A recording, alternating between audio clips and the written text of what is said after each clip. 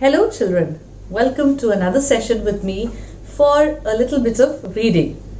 Today we are going to read the story All About a Dog, and this story has been written by Alfred George Gardner. He was born in the year 1865 and he died in the year 1946. Let's know a little bit more about him. Alfred George Gardner, who wrote under the name of Alpha of Plough, was an essayist. His essays are marked by light-heartedness and wit, and are often rich in reflections of human life. This essay is more about the proper observation of rules than about a dog.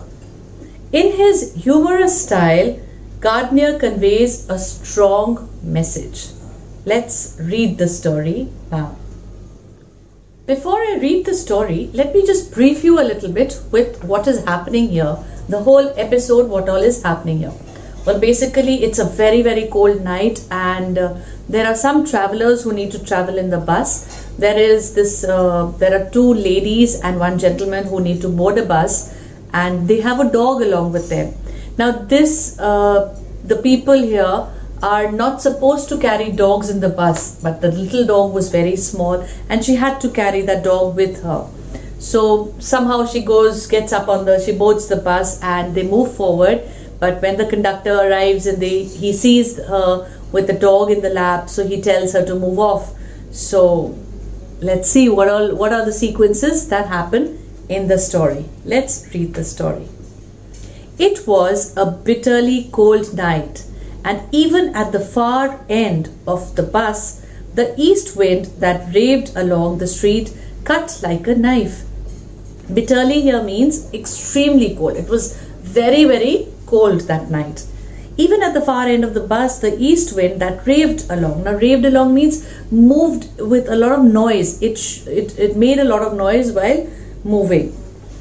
The wind that raved along the street cut like a knife. Cut like a knife means it was so chilled, it was so cold that it pinched like the edges of the knife. The bus stopped, and two women and a man got in together and filled the vacant places. Vacant means empty. Filled the vacant places. The young woman was dressed in seal skin. Now, what's a seal skin? Let's see. Seal skin is the skin and fur of seals, used by people to make waterproof jackets and boats. Here it means dressed expensively. It's a very rich attire that somebody puts on. And carried one of those little Pekinese. Now that is the name of that's a breed of a dog which is pronounced as Pekinese. Carried one of those little Pekinese dogs that women in sealskin like to carry in their laps. Pekinese dogs, remember. Now let's see what that means. A breed of small, pug-nosed, short-legged and long-haired dog. That must be very cute. Okay. Now the conductor came in and took the fares. Fares is the amount that you pay for your traveling somewhere. The conductor came in and took the fares. Then his eyes rested with cold malice on the beady-eyed toy dog. Now malice, what do we mean by malice? Here malice means by the intention of harming something. Now this conductor, he rested his eyes in a way to harm that dog there. On a beady-eyed dog. Now beady itself means a very poisonous kind of dog there.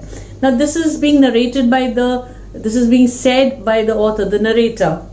It is his views that he's putting in. What all he's seeing, he's putting forward here. I saw trouble brewing. Now what do we mean by brewing? Means boiling up, heating up. You brew the tea, you brew the coffee. These are heated, they're boiled to be made. Similarly, he saw some trouble which was coming up gradually. I saw trouble brewing. This was the opportunity for which he had been waiting. Who had been waiting? The conductor. He had been waiting and he intended to make the most of it. I had marked him as the type of what Mr. Wells has called the resentful employees. The man with a general vague grievance against everything and a particular grievance against passengers, who came and sat in his bus while he shivered at the door. Now, what is happening here? Here, what is being explained is actually the conductor was full of vague grievance. Vague means not clearly expressed or understood. Something which is not clearly expressed, not shown, and neither is it understood properly. And grievance, children, means it's a complaint about something wrong, something that is wrong that has happened. That's a complaint about it. So why is the conductor so irritated with things? He wants everything as per the rules to be followed.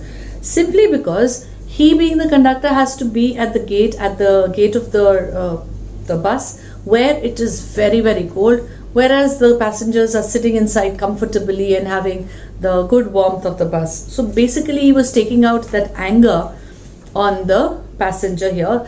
And moreover, that time the pets were not allowed on the buses at all. If somebody had to carry a pet, they had to sit on top of the bus. They were absolutely not allowed to sit inside the bus along with the other passengers, which was absolutely not possible that time, right? Let's see further what happens. You must take that dog out, he said with sour venom. Very bitter. Venom is poison. Now the conductor is telling, if you can see, the conductor is very angry and he's just pushing that, not even pushing, he's just verbally telling the person to be out of that bus there. You must take that dog out. Now that lady speaks out. I shall certainly not do anything of the kind. You can take my name and address. Means if there is any problem, you can get in touch with me. You can take my name and my address wherever I stay. So if there is a problem because of the dog with me, you can always get in touch with me once again, said the woman who had evidently expected the challenge and knew the reply. Now the lady had accepted the challenge. The conductor had told her to move out of the bus, but she had refused. She had accepted the challenge of not moving out of the bus, and she very well knew what is going to happen next.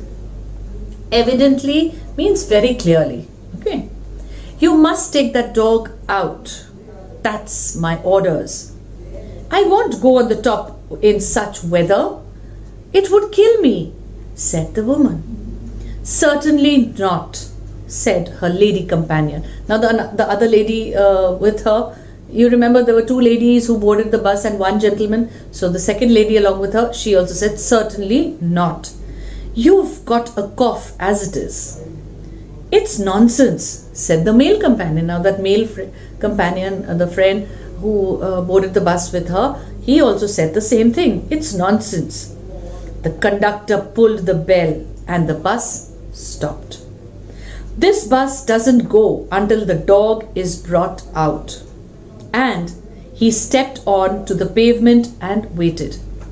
Now what has happened? The bus has been stopped and he is waiting down. He got down the bus and on the pavement, that means on the footpath area, he is waiting and the bus has stopped there. He is waiting for her to get down the bus. If she wants to travel, she can move up on the bus with her pet.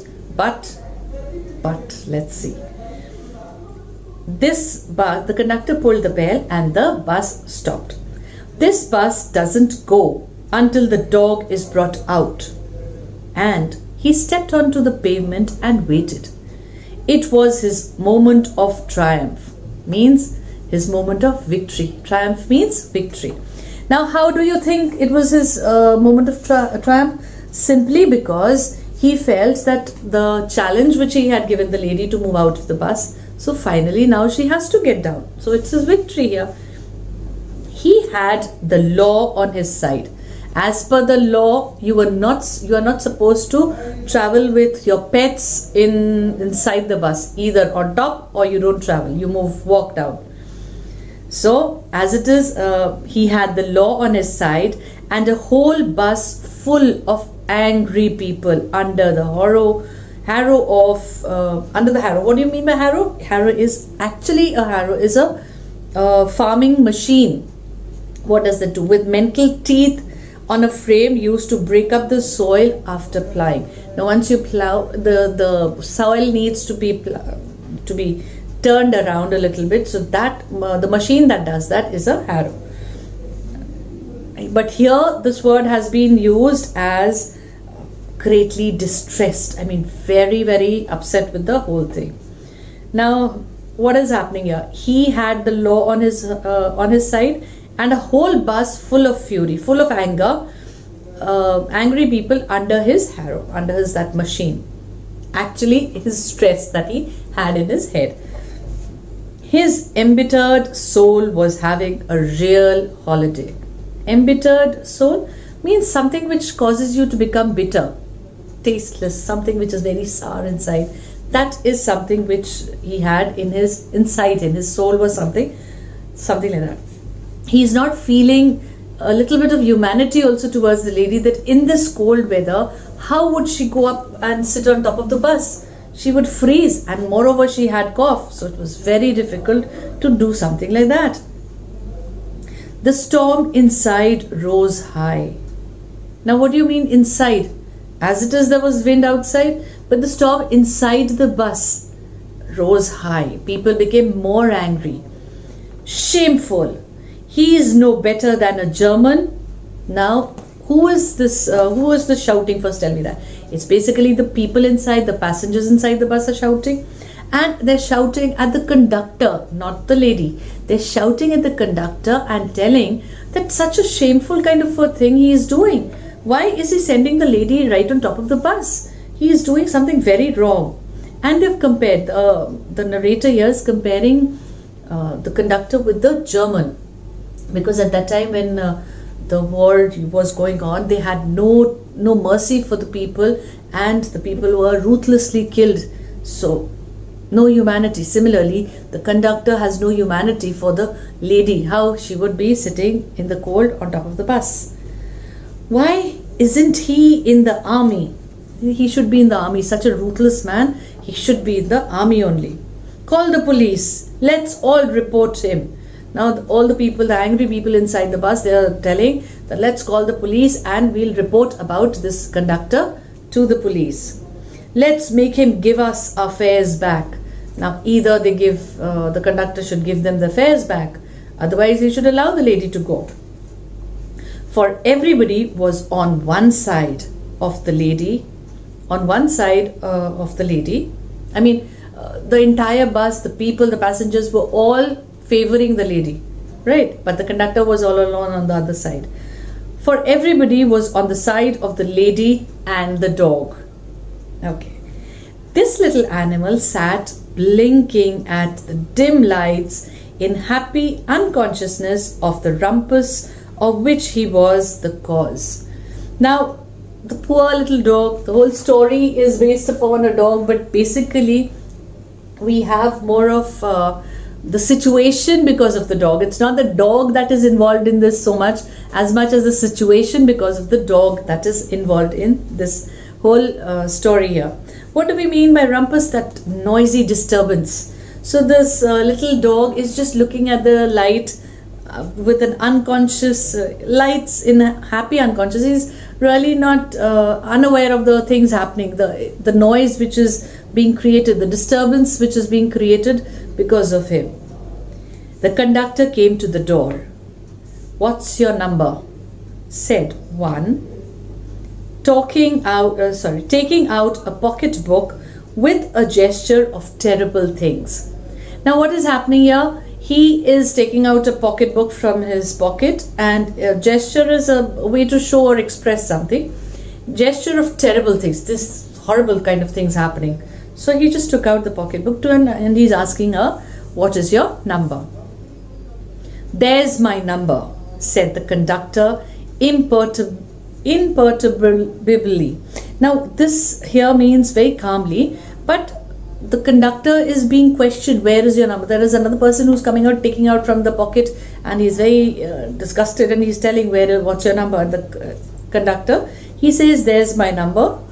the conductor says it in a very calm way. Give us our fares back. You've engaged us to carry us. Now, engaged us means you're booked to carry us. We've paid for moving from one place to another. So you better give us our fares back. You can't leave us here all night.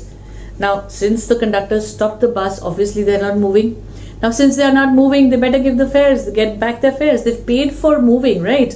But once the bus is stopped and they are not moving, so their people are asking, give us back our fares. We don't want to go any further. No fares back, said the conductor. 2 or 3 passengers got out and disappeared into the night. The conductor took another turn on the pavement, then went and had a talk with the driver. Now he tried once more, and he went and had a discussion with the driver. Another bus, the last one on the road. Now the last bus was crossing by.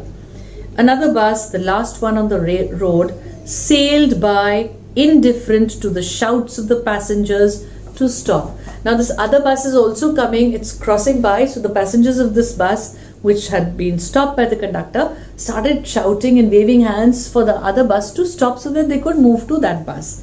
But the driver of that bus was very indifferent. He did not stop for the people for this bus. They stick by each other, the villains, was the comment. Now, the people here are saying that all the drivers, they are similar kinds. They are all together in one kind of a team, so they will not listen to us. They are all villains. Someone pulled the belt violently. Now, the belt is the bell is attached with a string, a belt. So once that is pulled violently, it creates a lot of noise. That brought the driver around to the door. Who's conductor of this bus? He said. Now the driver is getting angry. Why did somebody else do that? It's only the job of the conductor. When he wants to stop the bus, it's a conductor who does that. So now the driver is saying, who's conductor of this bus? He said, and paused for no reply. Nobody replied. None coming, he returned to his seat and resumed, beating his arms across his chest. Now, the driver is very upset, very angry. When he heard this belt in a very loud manner, he went towards the gate and he asked, who was the conductor? Nobody responded. So he goes back to his seat and folded his hands, and he sat there in a very angry manner. None coming, he returned to his seat and resumed beating his arms across his chest. There was no hope in that quarter. Means there was no hope left for him that something would happen. A policeman strolled up and looked in at the door. An avalanche of indignant protests. Avalanche, what do we mean by avalanche? It means a very sudden storm that comes in. That's an avalanche. An avalanche of indignant protests. Angry, people who were angry. So it was a storm of that. I mean, lots of people being angry and shouting and yelling and all that. So there were angry protests and appeals burst on him. People are telling him to move further, but no use, he's not moving. Well, he's got his rules, you know, he said genially. What do we mean by genially? Well, genially basically means in a very cheerful manner. Now, well, he's got his rules, you know, he said genially. Now, who is this? When the people are being angry at the driver just turns around and he says that he's got his rules, that the conductor is not wrong. He's just talking on the rules as per you should move. So in a very cheerful manner, the driver just says that he's got his rules. Give your name and address. Now, oh well, I just made a mistake. This is not the driver who's saying, this is the policeman who had been strolling there. A policeman had come over. So now the policeman is asking, well, he's got the rules. So he's telling the conductor has the rules with him. So you can just give your name and your address. Now this lady says, that's what he's been offered. The lady is saying, I offered him that, but he refused to take it. That's what he's been offered. and he won't take it. Means he refused to take his name and her name and address, but instead he told the lady to move down the bus. "Oh," said the policeman, and he went away and took his stand a few yards down the street, where he was joined by 2 more constables.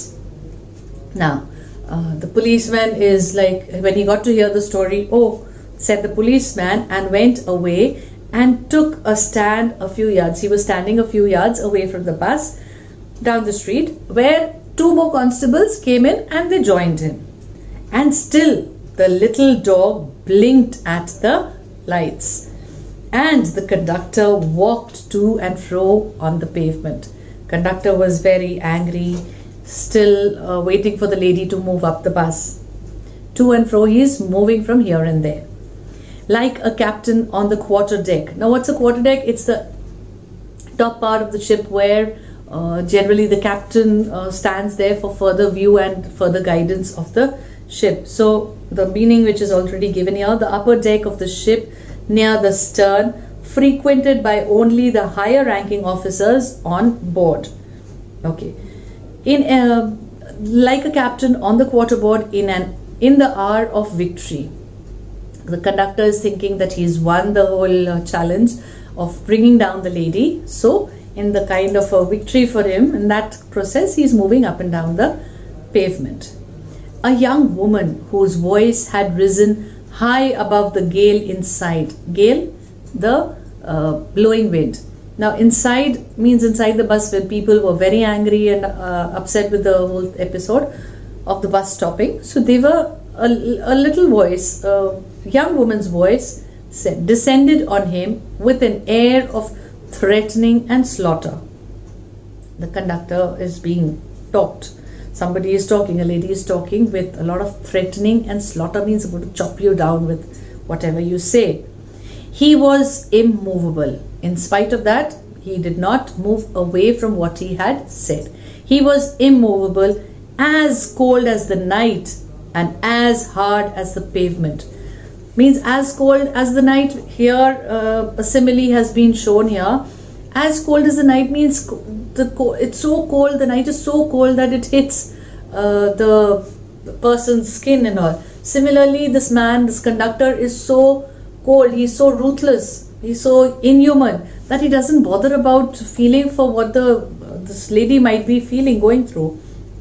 And as hard as the pavement means he is very tough to move away from his decision or whatever he has said, that the bus does not move any further. So he's as hard as the pavement. She passed on in a fury of impotence. Now, fury is anger, and impotence is a kind of a structure, like a statue-like figure. He was just standing there to the 3 policemen who stood like a group of statuary up the street watching the drama. The policemen neither had, even they did not have anything much to do about this. Why? Simply because the law was towards the conductor, and police will not go against the law, will they? Then she came back imperiously, beckoned to her young man. Imperiously, children, means the inability to change things or influence the situation. And beckoned her man. Beckoned is a kind of a way of calling, like I can call you with my hand, or I can just nod my head or something. It's beckoning. It's just by show an action by which to signal someone with finger or your nod somewhere of calling. Okay. Who had sat a silent witness of her rage and vanished. Others followed. The bus was emptying. Gradually the people started leaving the bus. Some walked down, some vanished in the dark. In the night they kept going away. Even the dashing young fellow who had demanded the number and who had declared he would see this thing through if he sat there all night had taken an opportunity to slip away. Just a few minutes back we had come across this man who was asking the conductor his number, and he said that he was planning to sort out the whole confusion and everything. Even he found a way and he slipped off. He ran away from there. Meanwhile, the Pekuni's, that's the way we pronounce it. Meanwhile, the Pekuni's party was passing through every stage of resistance to abject surrender. Resistance means to stop something, and abject is a hopeless surrender. There's nobody who's going to actually surrender. Who's being called the Pekuni's party? Who are they? Those two ladies and the gentlemen who had boarded the bus along with their dog. So they were very resistant and very hopeless to surrender. They were not planning to surrender at all. But they had to. They had no other option. They could not stop themselves from surrendering. I'll go on the top, said the sealskin lady at last. You mustn't. I will. Now who said this? You must. One of her companions, most probably. I will. You'll have pneumonia. As it is, she had cold, and now she goes up on the bus along with the dog. She'll catch pneumonia. It's going to be a very, very strong kind of a cold that she'll catch. Let me take it. This is from the man. The man said this. Let me take it. Certainly not. She would die with her dog. The man said that he will take it up there, but then she said certainly not. She'll die with her. She would die with her dog. She'll not give it away, but she'll prefer dying with her dog. When she had disappeared up the stairs, the conductor came back, pulled the bell, and the bus went on. So finally, the lady was up on the bus. The conductor came inside the bus, pulled the bell. That's an indication he gave the driver that the bus can now move further. And so the bus did move further. He stood sourly triumphed. Sourly is that bitter feeling inside, and triumphed is full of victory. He was successful in what he wanted to do. Triumphed while his conduct was savagely discussed in his face by the remnant of the party. Now, remnant is the leftover of the party. Leftover of the party who? One lady is up there, and one lady and one gentleman down here who are giving very angry looks to the conductor. Very cruel kind of looks to the conductor. Then the engine struck work, and the conductor went to the help of the driver. Something happened wrong with the engine, so the bus most probably must have stopped again. Now here the conductor went to the driver to help.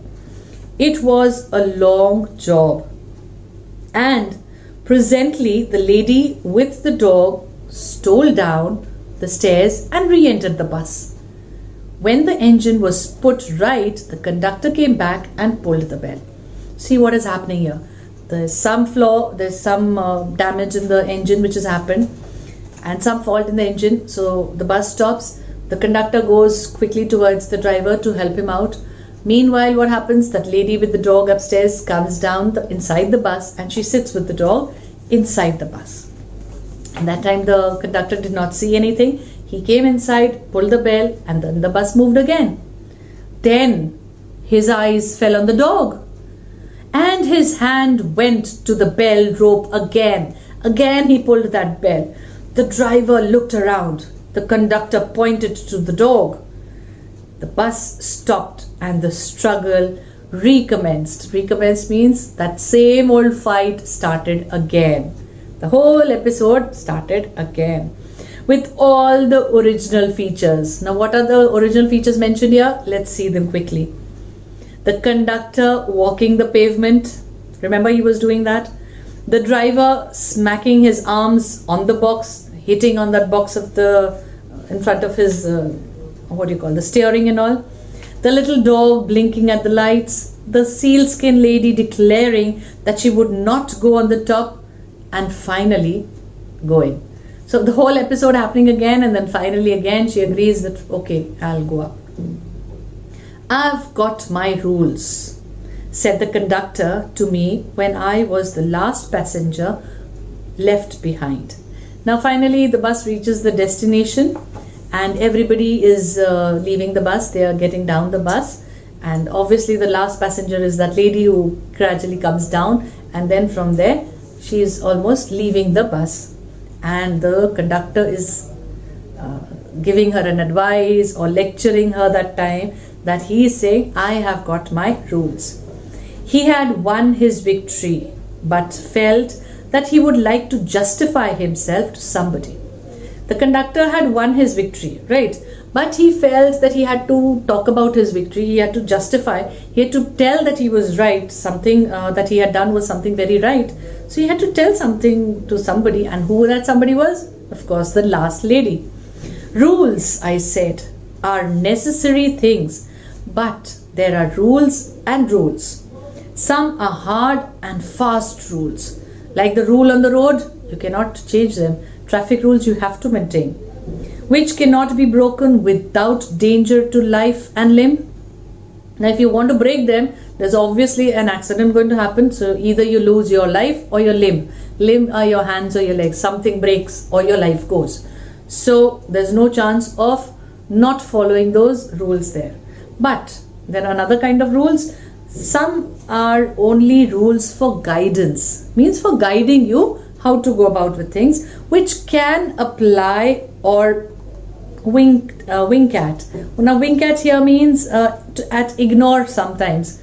You can ignore that something at times. So as common sense dictates. Now whatever your common sense, whatever your thoughts tell you are right or wrong, that is again a rule for you. Like the rule about the dogs. What was the rule? That they are not a whip put in your hand to surge your passengers with. Now surge is to whip used to punish people in the past. Here it is used as cause suffering. Now you can't keep a dog in your hand as a whip. Well, basically the rules are being talked about. That you cannot keep a rule in your hand to hit others, your other passengers. But an authority for an emergency. That means in any kind of an emergency, those rules are very well applicable. You can use those rules very well. Okay. Further, but an authority for an emergency. They are meant to be observed in the spirit, not in the latter. Means you should be happily using those rules, not in a way of a problem kind of scene creating kind of a thing happening there. Not like that. But you should be happily agreeing to something which is good for your own self. You have kept the rule. He's telling the lady, the conductor here is mentioning that you've kept the rule, but what is the one thing that is not there? You've kept the rule and broken its spirit. The happy way of following it, you did not do it. You followed it, finally you were there on top of the bus, but you did not follow it in a proper spirit, with the proper happiness. You want to mix your rules with a little goodwill and good temper. Don't do that. You cannot have your rules in an angry way. Be happy with your rules in how you are adjusting to your things and your what do you call it? Maybe your rules, your certain things which you are implementing on yourself. So please follow that in a proper way and not being angry and disgusted with something like that. He took it very well, and when I got off the bus, he said, "Good night," quite amiably. Amiably means very kind of in a very happy kind of a way, very feeling good from inside. He just wished her a good night in a very quite happy way. He wanted to be good to her even in the end. So basically this was our entire story, which was about a story revolving episodes or events happening revolving around a dog. That is why the name of the story is all about a dog. Well, dog's role basically here is very less, but the rules and the things happening were all because of this little dog. I hope you did enjoy the story and must have picked up some good moral from here of following our rules for our own benefits. Thank you.